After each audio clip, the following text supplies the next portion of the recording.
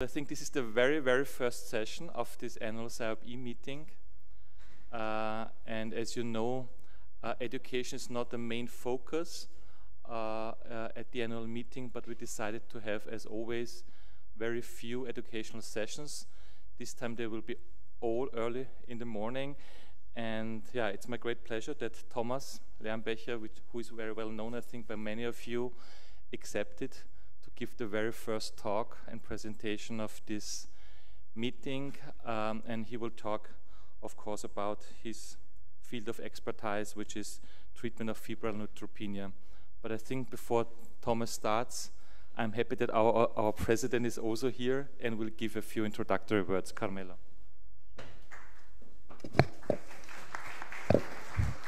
Thank you. Thank you. Welcome to Milano. I'm sorry about the weather. We are negotiating an improvement for the next few hours or days, but I was looking at the program, which looks really great, and thanks for coming in Milano for this very early session. There will be more than, I am very glad, because last time in Valencia there were 1,250 people registered. This year there will be 1,500, so more than 20% more. Maybe it's Milano which is attracting, maybe the SIOP Europe meeting is improving progressively. More than 300 sessions, more than 200 speakers. I think this is a real great meeting for pediatric oncology. I think that I came here because this is the very first session, not only because I am the president of the society, but also to learn, to listen to Thomas, who is a very good friend of mine, but he's a real expert. And please ask questions. He is an expert. He is here to answer, not only to show the slides, but this is a very important. This interaction with the floor is very important. So welcome again. You are expecting 5 great days of pediatric oncology. And Thomas, please, the floor is yours. Thank you very much.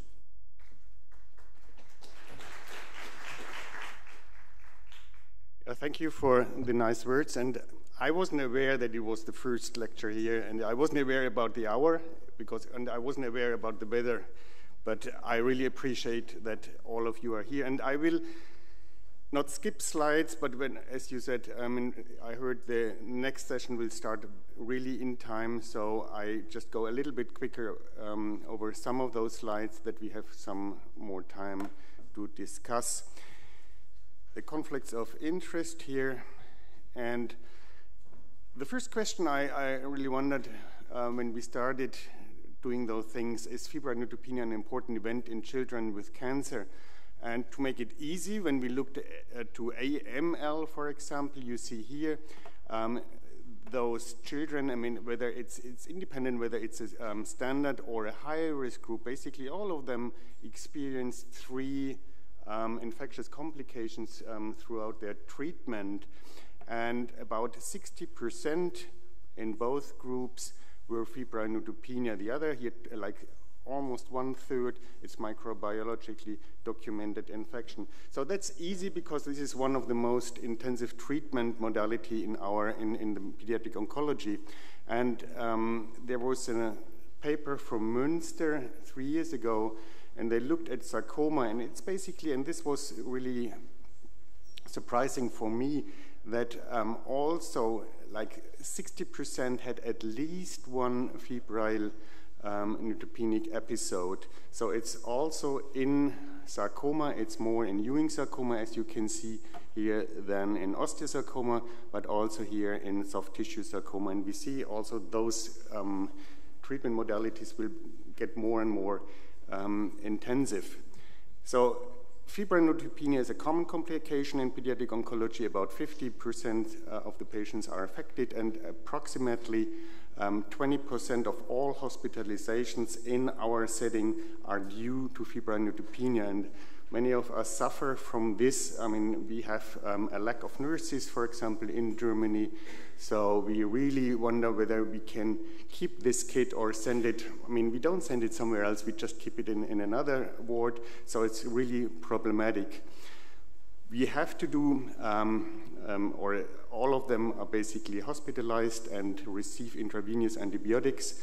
And febrile neutropenia can be the first and only, especially in the early stage, sign of life-threatening infections. 25% of them have like a bacteremia, and approximately 5% of the patients require ICU treatment. Coming to the talk, it's based more or less on those guidelines. We started here in 2012 with this guideline for the management of febrile neutropenia in cancer kids and also in the stem cell transplantation. Updated this 2017 and then 23. And this is a very international group. It's really from North and South America, it's from Australia, and also many people from Europe are involved. And when you look here, we have also, these are a little bit different. Also, the content is different sometimes. The European Conference of Infections in Leukemia, it's the EBMT, EORTC, and the Immunocompromised Host Society. It's a joint venture of those societies. So these are more European-focused.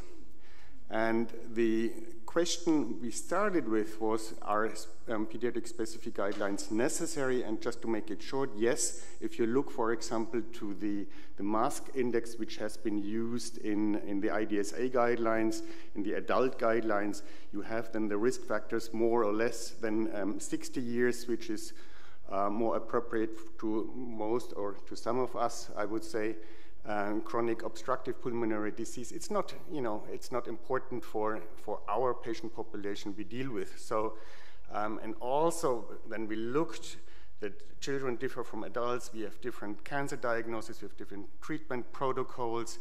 In general, it's more intensive with differences in immunity, immune reconstitution, which is also quicker usually compared to adults, and also in the comorbidities, as I showed you here with this obstructive pulmonary disease. So we came in 2011, we came up and wrote this article, Time for Pediatric Febrile Neutropenia Guidelines, Children Are Not Little Adults, and then it started that we developed these guidelines, and they are based on, and this is like an American thing, on really on randomized trials, on meta-analysis of those randomized trials. Very obvious is when a child comes to the hospital with febrile neutropenia or expected febrile neutropenia, it usually occurs, after whatever 5 to 7 days after chemotherapy. Then they get a plastic, and then what we do in Germany, and I think it's in many other countries, we instruct the patient and the parents to measure temperature. Then they have a fever. It's also a little bit differently defined when you look to the US and where they use the Fahrenheit, and to Europe. And then they have to come to the hospital, and we do the immediate clinical evaluation by trained medical staff, whether we can, and then they, after doing the microbiological assessment, they receive broad-spectrum antibiotics. I brought here the golden hour with a question mark. I show you why, and then those kids will be daily evaluated, and even more often when they clinically deteriorate. And what we do, we look to these red flags, whether they develop a sepsis, so the blood pressure, the urine production, and so on, because then we might shift our antibiotic therapy and also start other kind of supportive therapy. Time to antibiotics, and this is one paper from Switzerland, from Bern. They do a lot with this question: do we really have to give within 1 hour the antibiotics? And you see here, when you look separately to those who appear very well. So we know most of the kids fortunately come to the hospital and they do very well. They have some temperature, maybe they have fever, and but otherwise they are doing very well. And you would think in other kids who are not neutropenic, oh, it's a viral disease or it's a viral reactivation. And others are doing worse. This is this black square where you see, oh, this kid is not doing really fine. Maybe the blood pressure and the recovery time is longer. So, you know, there's a difference. And when you look further, once you treat them, those with this black square, they really go and develop. They have even bacteremia, either bacteremia or a serious medical complication. And this is like here within the first 2 hours. So a significant number of those patients really develop serious medical problems, whereas those who appear well in the beginning, they do fine. So what we think is that according to those, I mean, there are more results than I showed you here. This golden hour for all patients admitted in stable conditions seems questionable, at least, and we, in our community in Germany, we think a 3-hour time frame should be acceptable. Also, I have to say, we have this certification in Germany, so still we have to stick to this golden hour for all of the patients, and we have to prove that they have been treated within this hour. The evaluation, I just want to mention 2 things here. One is considering, I mean, we take the blood cultures from the central venous line, from all lumens of the central venous line. And then there's a big question which also comes up in my research gaps. Consider obtaining peripheral blood cultures concurrent with a central venous line catheter. This is an open question, I would say, because we know that at least 10% of those of the pathogens are only found by the peripheral blood culture.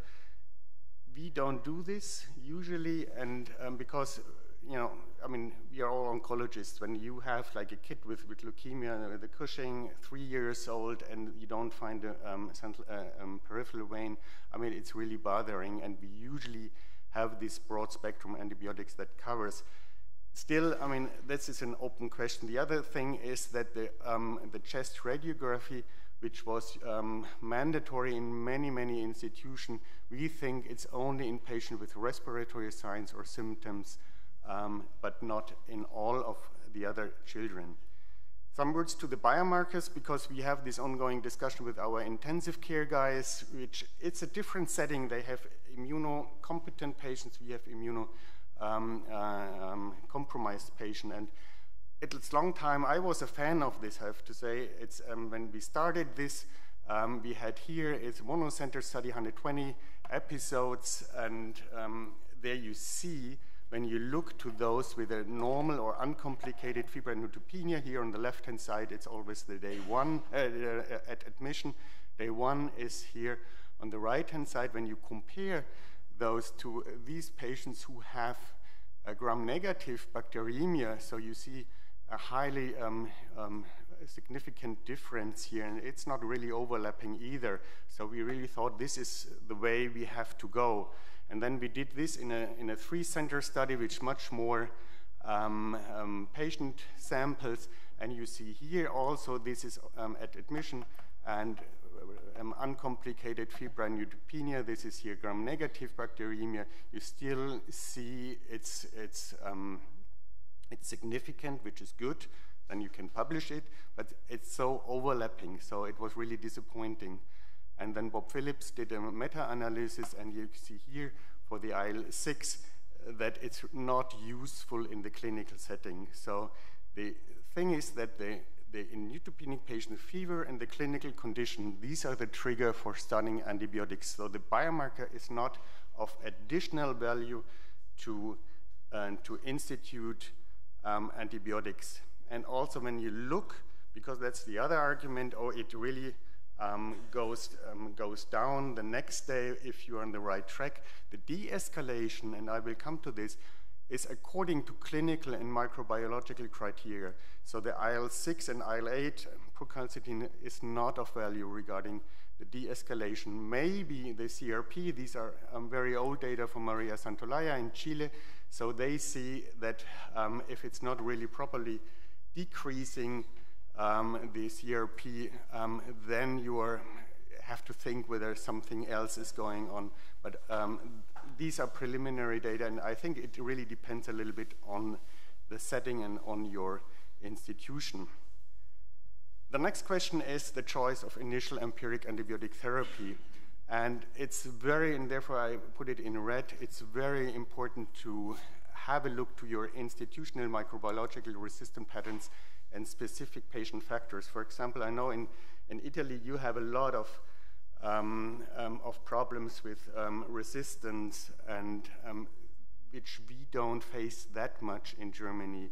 And also specific patient factor, whether it's they have kidney problems and also, and this is here from the ISIL guidelines, the initial presentation. This is the most important, how you choose your initial antibiotic therapy. So most of the kids are clinically stable and have a low risk of resistant infection. This is the one group. The other is the signs of sepsis or septic shock, as I said, with the red flags. And then this group is getting bigger and bigger, and unfortunately I have to say they are clinically stable, but they are colonized or previously infected with resistant gram-negative bacteria. We have now kids here coming like from Ukraine, and so they bring a lot of resistant bacteria, and you face it here in what do we do with them?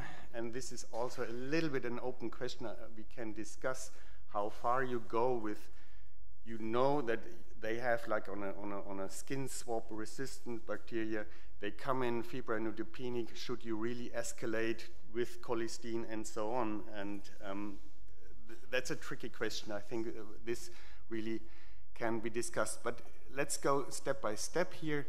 The first, it is clinically stable, low risk of resistant infections.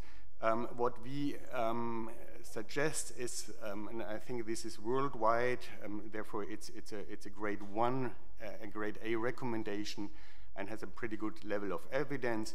So it's a monotherapy with anti-pseudomonal non-carbapenem beta-lactam plus beta-lactamase inhibitor combination, or a 4th generation cephalosporin. And there is a lot of discussion also whether we should go, at least in the beginning, with a combination. When we look, and this is just the update in the last guidelines, when we look to the outcome of a combination therapy with an aminoglycoside or without, so as a monotherapy, there are no differences in outcome, and this is even if you stratify to low and high risk patients. And I have to admit, what we do in our institution, and it's 1/5 of like 20% of the German institution do it. We start with a combination therapy, like when they come in the night and in the morning, then we decide whether we stop the aminoglycoside or not. But overall, if you think when you have the normal setting without a lot of resistant pathogens, then the data show that there is no difference. But also we have, I mean, I remember 1 or 2 patients in the last years which we wouldn't have properly treated with peptides monotherapy. Coming to these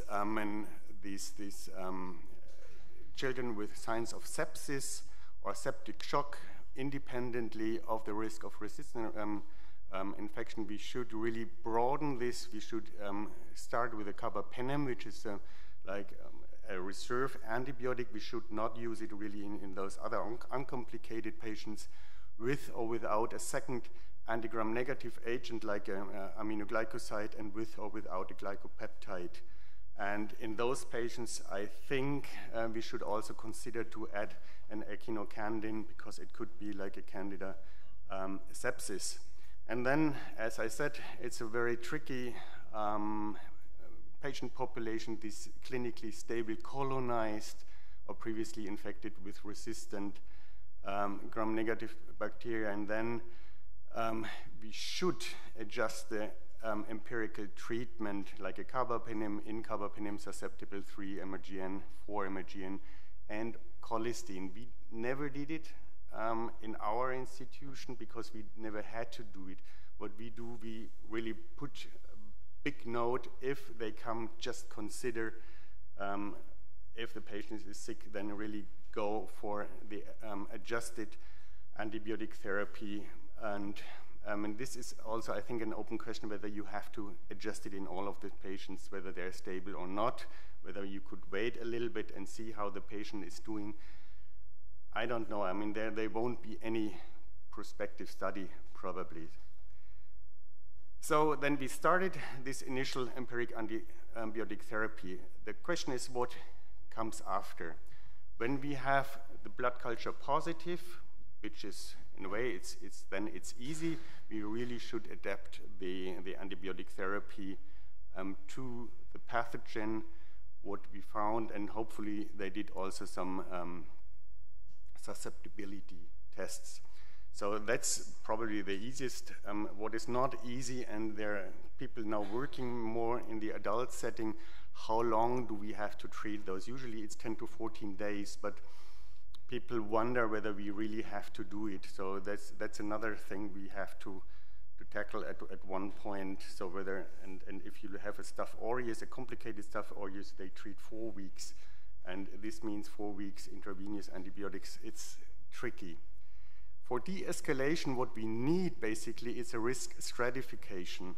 And there are several risk stratification. These are older, but I mean, they're just, you can basically choose. They are based on the underlying malignancy. You treat like you stratify like a bone tumor differently to an AML. Then you also look to the age. What we saw recently is, for example, that the older age, and that's the clinical experience, has is associated with more complication. And then you look to the febrile neutropenic episode. You look to the how they present, and also you look to the blood count. And according to what you have in hand, whether you do a full blood count even during the night, like you have the monocyte count and so on, you can stratify, and the guidelines just say there's no real risk stratification better than the other. But you should adapt it, what you have in hand, what you can do even during the night, that you can stratify your patient. And then according to this, you can do the de-escalation empirical therapy. The most really exciting is with these clinically stable children. When can you stop antibiotic therapy? And basically what we know is, in a low-risk patient, we can stop if they are doing well. If they are not febrile, then you can discuss whether it's 24 hours or 48 hours. But if the kid is stable and is treated for, let's say, 72 hours, and they're also like a 48 hours to 72 hours, it depends a little bit when the blood cultures come back, and what we say it's 72 hours. These children can, in those children, you can stop antibiotic therapy irrespective of the blood count, whether you have or you see even signs of hematological recovery or not. So that's what we do, and many people now do. Stop this antibiotic therapy after 3 days. The kid is doing fine since whatever 1 or 2 days, no fever. Then they can go home, and then you can still discuss with or without oral antibiotics. We just do it without oral antibiotics, and most of them are really doing fine. The question is more difficult if you look to the high-risk patient, like the AML patients, or those patients, the ALL induction therapy. It's really tricky because they are under steroids. They are have like neutrophils, but they are not really effective. Whether you send them home, we do this, and now we are just analyzing what we are doing, whether they are really often coming back, whether you have different stratification, whether, according to age and. It works, but I think it does not work in all of the patients. So there are a lot of people are looking or having a closer look to this population. What I'm trying to say, and they're just having this slide here, we were really early compared to the adults. Like this is the adult guideline 2010, the IDSA guideline, and they said in unexplained fever it's recommended the initial regimen to be continued until there are clear signs of marrow recovery, and traditionally you have a 500 neutrophils. And that's 1 year later we said consider discontinuation of empiric antibiotics at 72 hours in low-risk patients who have negative blood cultures and who have been afebrile for at least 24 hours, irrespective of marrow recovery status. That's what the guidelines now say, and for the low-risk patients, the high-risk patients, you can do it, but on a case-to-case basis. The real world is a little bit different. This is just what we did, like some surveys and point prevalence studies. So over 40% of the centers do not discontinue antibiotics prior to hematological recovery. That's how it is. And also the point prevalence study, it's really worth to read it.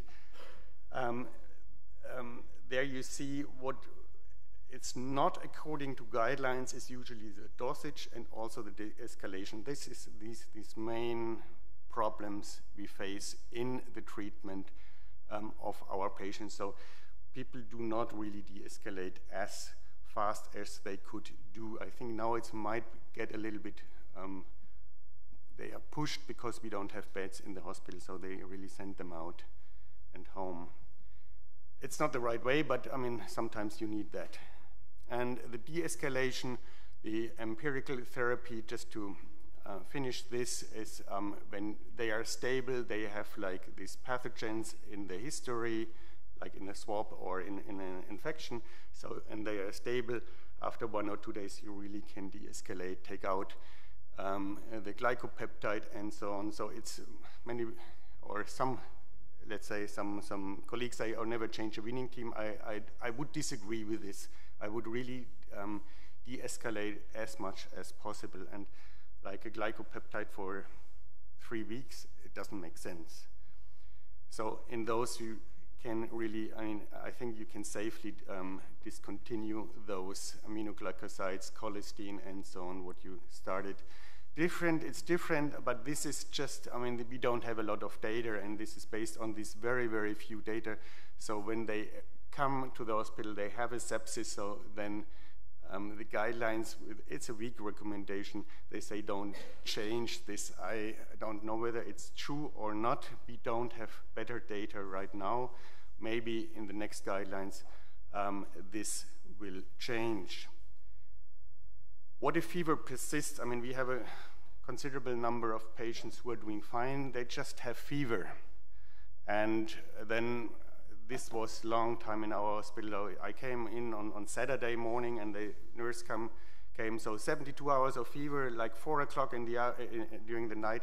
We have to change the antibacterial regimen, which is not necessary. That's what we think.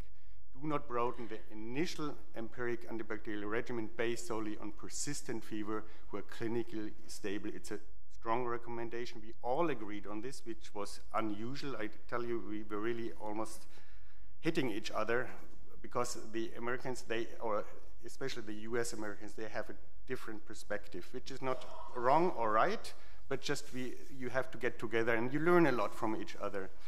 And it's a low quality of evidence. It's obvious that in those who are febrile, become clinically unstable, you should escalate the initial empiric antibacterial regimen according to that you really cover those gaps you have.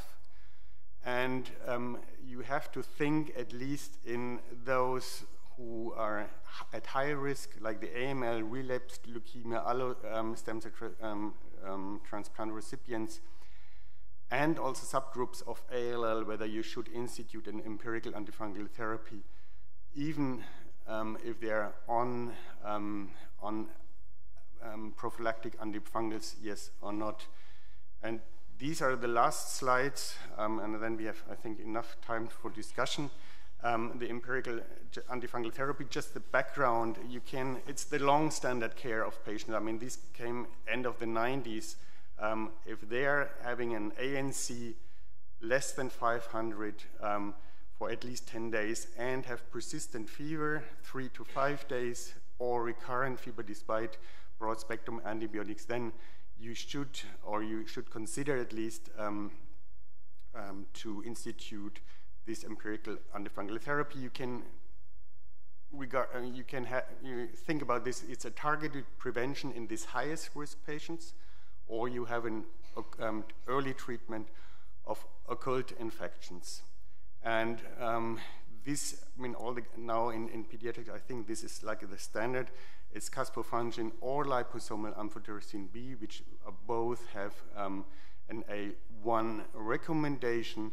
They enlarge really adult clinical trials. They have the similar safety and efficacy, and they are also approved for this indication in children. And in patients receive mold-active antifungal prophylaxis, it's recommended to switch to a different class of mold-active antifungals. And like the caspofungin, which has for a long time, one was not really sure whether it's mold-active or not. There was a prophylactic study from the COG in AML patient, and they showed that the rate of invasive aspergillosis significantly dropped down by the caspofungin compared to fluconazole.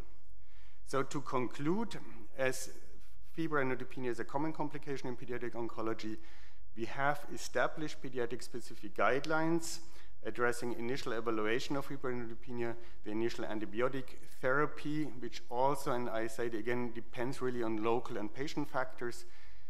We know about the escalation, and now I think it's our task to really move on and de-escalate. Prolonged febrile neutropenia, you should think about empirical antifungal therapy, but there we have still open questions, and these are just some of them. So the benefits and downsides of obtaining peripheral blood cultures, that's an open question. The clinical impact of novel serum biomarkers, and Adisha sends me sometimes papers to review. There's a new biomarker, and I always ask, what is the additional value what we have in hand? I think that's the most important thing. You can have 1,000 new biomarkers, but they don't bring you an additional value. If you have a new one, then I'm really happy. For the ongoing management, it's what we don't know is really the necessity and timing of repeated blood cultures. Everybody, this is another survey you can do. Who does repeated blood cultures? Some do after the first day, second day, third day, or if you switch antibiotics and so on. So this is not clear what the additional value of these blood cultures is. Then the safety of providing targeted antibacterial therapy only, or versus this broad spectrum coverage in patients with positive bacterial blood cultures. That's one thing. Then the safety of stopping empiric antibacterial therapy in those, I mean, it was especially in the COVID time, when they had a positive COVID test, or you can say also like a respiratory virus or something else, where you say, okay, this is a viral reactivation or infection. Can we stop in those febrile neutropenic patients after 1 or 2 days the antibiotics and then send those kids home? This is not clear. There was a study in Chile by Maria Santolaya who did that and they did fine. But this is like, I think we have to put a little bit more effort in this, and also then the safety of, and we talked about this, stopping empiric antibacterial therapy in this high-risk patient like the AML, whether you can do it and how we can proceed with this. With this, just was very quick, and I thank you, and now I'm open for, I would say, discussion, not questions.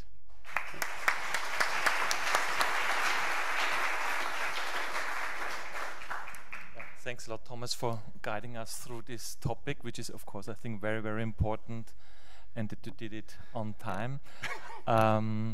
Other questions? Please come to the microphone, say who you are, where you're from, and pose your question. Nilgün Kurucu. I am coming from Turkey. I would like to ask, what do you think about antibiotic lock therapy for closed catheter, port catheter infection? Would you consider the taurodidine lock as an antibiotic lock therapy or not? I mean, this is like there are data on that which have been shown that it's useful, but unfortunately, even I mean, this was like a PhD defense, and the applicant said, okay, and he showed the data but they didn't do this in their own institution. We don't do it either. The data support it, but I mean, who is doing this antibiotic lock? Okay, so but it's the minority, I would say. The data are in favor of this, yeah. For protect the port, we try to protect, so we use it.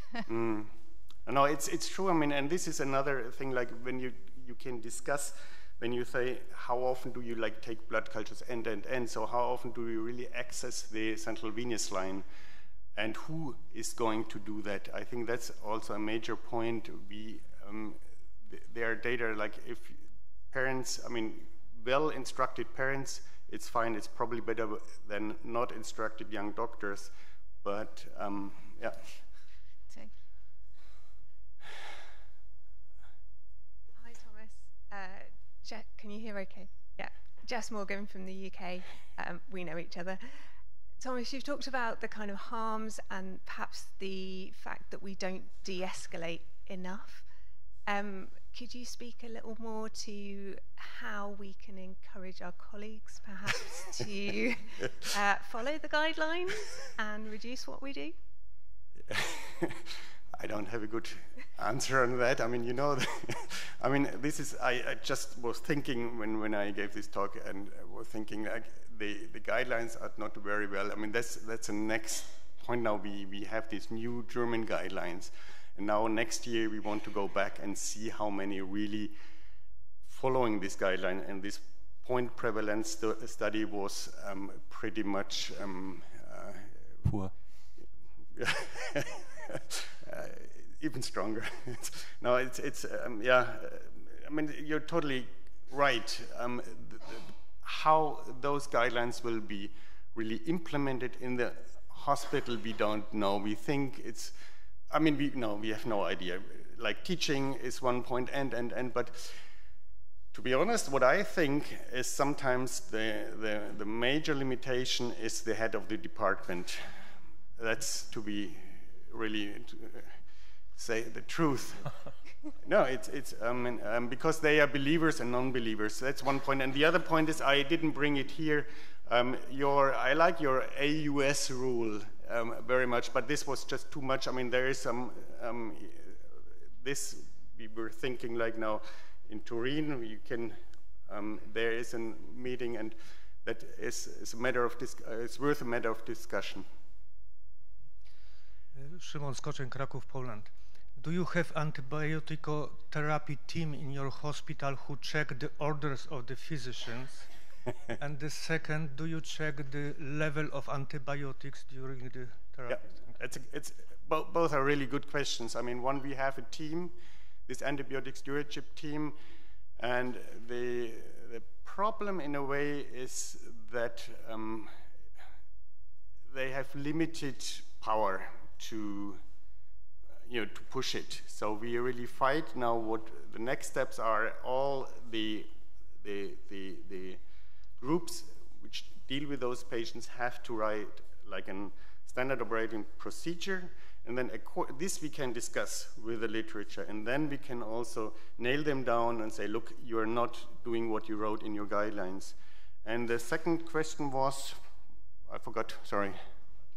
The levels, yeah, we do it like with the aminoglycosides and like with the glycopeptides. Yes, we do it, and we are now also, I mean, there is a project, hopefully it will be funded, that we have like with the technical university next to us, that they do it like with the point of care thing. I think that's a very valid point, yeah. Volkan Azar from Turkey. What do you think about a case who responded well to initial antibiotics, but antibiogram showed a resistant bacteria. Shall we change the antibiotics or not? Thank you. Yeah, that's also a good question. I mean, we have this especially when we look to the Candida parapsilosis. There, it's clear that the lab values, when you look at parapsilosis, they do not respond to echinocandins that well. But clinically, if they do fine, we just leave it according to as they do. Usually, yes. May I ask the next question? I was about carbapenem as the first-line antibiotics in septicemia. Why is this recommended, and why not pipitats, an aminoglycoside plus minus a glycopeptide? Is there strong evidence that we should always give a carbapenem first line, not in a septic shock, in a septicemia? What do you do at your institution, Thomas? We do it, and the question I cannot answer. I have to go back and look it up. I mean, that's, yeah, I don't know. I mean, it's broader, and yeah, I cannot answer that right now.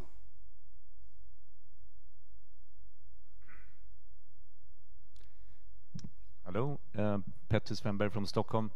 My question concerns the low-risk patients. Do you think there is an identifiable cohort of patients that could be stratified at the first contact with the healthcare, febrile neutropenic patients that could be